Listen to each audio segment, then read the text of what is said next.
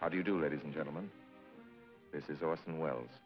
I'm speaking for the Mercury Theater, and what follows is supposed to advertise our first motion picture. Citizen Kane is the title, and we hope it can correctly be called a coming attraction. It's certainly coming to this theater, and I think our Mercury actors make it an attraction.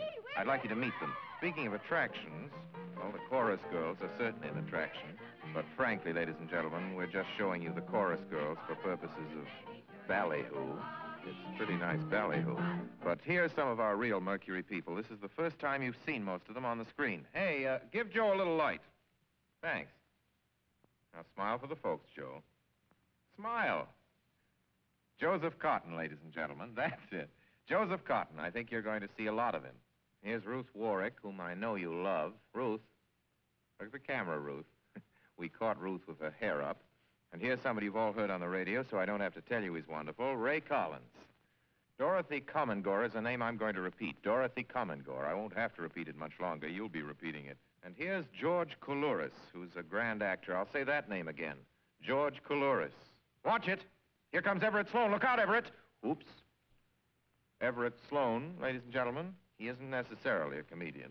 And here's one of the best actors in the world, Agnes Moorehead. I've said a lot of nice things, but Erskine Sanford deserves some more. Erskine Sanford. So does Paul. Paul Stewart, everybody. Citizen Kane is a modern American story about a man called Kane, Charles Foster Kane. I don't know how to tell you about him. There's so many things to say. I'll turn you over instead to the characters in the picture. As you'll see, they feel very strongly on the subject. Charles Foster Kane is... Sure, he started the war. But do you think if it hadn't been for Mr. Kane, the United States would have the Panama Canal? Charles Foster Kane is nothing more or less than a communist. Kane, governor.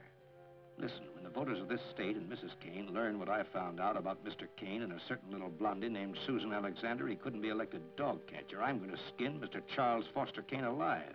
I'm going to marry him next week at the White House. Emily, I hear you've been stepping out with Charlie Kane. Of course I love him. I gave him $60 million. Well, of course I love him. He's the richest man in America. That's what all the girls say about him at first. But you know, I can't help but admire him. He's crazy. He's wonderful. Ladies and gentlemen, I don't know what you'll think about Mr. Kane. I can't imagine. You see, I play the part myself. Well, Kane is a hero and a scoundrel, a no-account and a swell guy, a great lover, a great American citizen, and a dirty dog. It depends on who's talking about him. What's the real truth about Charles Foster Kane? I wish you'd come to this theater when Citizen Kane plays here and decide for yourself.